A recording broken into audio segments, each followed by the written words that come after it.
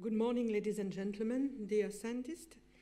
It is indeed a real pleasure and an honor to be here today with ESPON and so many,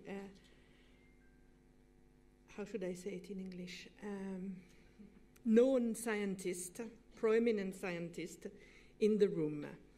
I'm here to represent the European Commission, that is to say, the policymakers that Ilona has been talking about, who needs your evidence, who needs your research in order to build up adequate policies for the future. I'm also here as being the head of the department within the European Commission, which is responsible for the ESPON program in terms of co-funding and in terms of supporting the ESPON program. And in this respect, I would like to draw your attention to the current policy landscape, very briefly. The member states have decided to go for a renewal of the European territorial agenda. This is a process that will take some 2 years, and hopefully we will have a new territorial or a revamped, modernized territorial agenda by 2020 for the post-2020 period of time. In parallel, there will be some new leaders leading the European Commission as from the autumn of next year. And I'm pretty much convinced that they will want to take stock of what we have been achieving when it comes to territorial development, but also what will come next, and they will ask us in this respect. So I feel I have a personal responsibility to be well prepared in order to feed into the policy thinking process of the future European Commission. Last but not least, next year we will be celebrating the 10th anniversary of the Lisbon Treaty on the functioning of the European Union, which for the first time has embedded territorial development as one of its goals under cohesion policy. So I hope that with these elements of background, you understand better the reason of my presence here today, even though I'm not part of the research community as such. And talking about the ESPON scientific research community and its friends, I do hope that all of you will get involved in the future and will contribute to ESPON's upcoming research. We are, in the European Commission, very much indeed, supporting ESPON in its attempts to broaden the pool of scientists applying to their tenders. We've been particularly keen to see a larger variety of researchers and research institutions from all parts of Europe working on ESPON studies. This is indeed very much needed for all the good reasons that Ilona has been mentioning, but also because we need to work more on mapping all the current ongoing initiatives in the field of research according to the various levels of research development and application. We need to build up what I would call a value chain. That is to say, ensuring that the projects that we develop complement each other and contribute to the goal that we will have defined. I would dare to say the overall or overarching narrative of the territorial agenda and hopefully on the next generation of the territorial agenda. This is absolutely essential. Along similar lines, we have also been pursuing the two mantras, respectively, of first, improve ownership, and secondly, better contextualization of ESPON research. What do we mean there? By improve ownership, we precisely mean active involvement of all interested policymakers into the steering of each research, so as to facilitate its application. Whereas, by better contextualization, we mean careful positioning of each research among existing and ongoing research by other research actors. And this is exactly my mantra now, mapping contribution to the value chain. We live today in, and This is a bit a simple story to say. In challenging and rapidly changing times, triggering a lot of transformation, and in particular, structural transformations.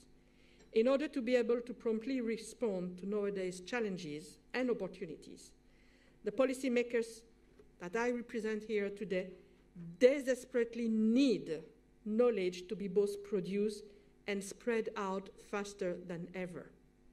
And believe me, please, we are absolutely desperate on that front. Knowledge can no longer reside within only academic institutions alone, as we all need to grasp in its pursuit we all need to grasp it in our pursuit for the right responses and policies at the right time, and I would even dare to say and add in actually real time.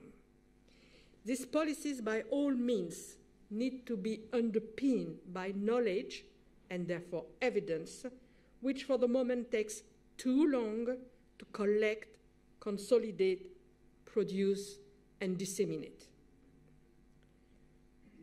I would dare to say that live feed of evidence is indeed needed, and this evidence would need to be already packaged, digested, for us policymakers to quickly move ahead and directly process the results of research, of evidence, into proposals for transformational changes. The challenge here is very high, and the pace is very fast. And this is precisely where we need your best and fast effort. The evidence you produce needs to take into account that it has to be articulated to the most essential messages in such a way that this would be ready to apply into policy making, and I would dare to say into strategic policy making in the first place.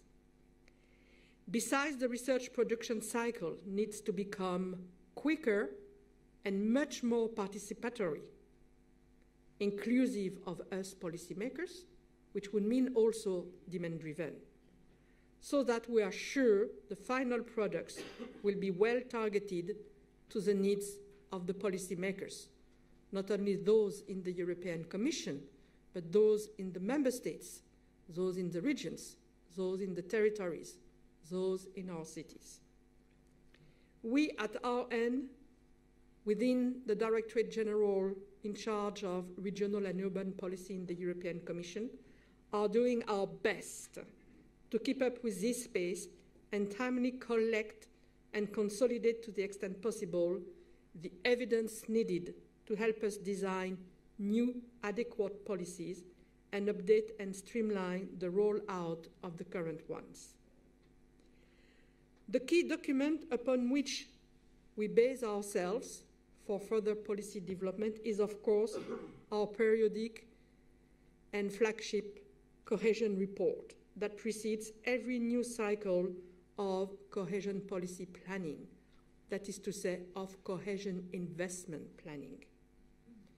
You may have realized that with the European Commission proposal for the next multi-annual financial framework, 2021-2027, 7 years, actually the budget for cohesion policy over Europe has become the first budget of the European Union and is now more important than the budget devoted to the common agricultural policy. This is a very important political signal there that I wanted to give to you. We partly, when it comes to cohesion policy planning, rely on ESPON research wherever possible and available, in addition to our own research or research that we outsource ourselves directly. And we need to do better in this respect. In my own department, we need to ensure a proper mapping of all the research activities which are going so far. We need to build up some sort of a taxonomy in order to connect the various research projects and drive them with an overarching narrative, an overarching goal that will support smart policy making and in real-time policy making. It is for us in the European Commission, thus, extremely important that ESPON research is synchronized not only with our Commission policy timing cycle, our policy timing cycle, but also with the cycle of all the other policies in the European Union or developed at EU level, which impact directly or indirectly on territorial and urban development. And ESPON has been moving in that direction as well. ESPON is not only about cohesion policy. It influences directly or it contributes to the development of a number of sectoral policies at EU level. And we also need that the results of the ESPON program and of the whole research community production are usable and following the same definitions. Otherwise, we cannot aggregate them. We cannot consolidate the results of this research, and the research will go to the dustbin. Last time around, there have been issues along this line when we were preparing for the 7th cohesion report, and I would hope to avoid this in the future, and I must say I'm indeed confident that we will avoid that in the future. Finally, I wish to share with you that realizing how knowledge and continuous feed of evidence is important. I will never insist enough on that. We are now ourselves, in my own department under my leadership, enhancing our internal knowledge pillar for urban and territorial development. That is the reason why I'm here today for this scientific conference of ESPON, and next week, myself and my team members will go together to the OECD in Paris in order to discuss how we can better cooperate and reinforce each other in our corresponding research and evidence resources. To that extent, we are also looking forward to exploring what ESPON contribution could be here. We are also looking forward to exploring what will be precisely the positioning of ESPON and of its activities in the post-2020 period, that is to say for the new programming period. More details will follow soon. We are still at the stage of brainstorming in my department, but I do hope that for the end of the year, we will have a clear picture of the direction we want to take. And in this respect, I would like to thank ESPON in particular, because yesterday I was reading in the Eurostar the very good mapping that you have started to make when it comes to positioning ESPON within the broader research landscape.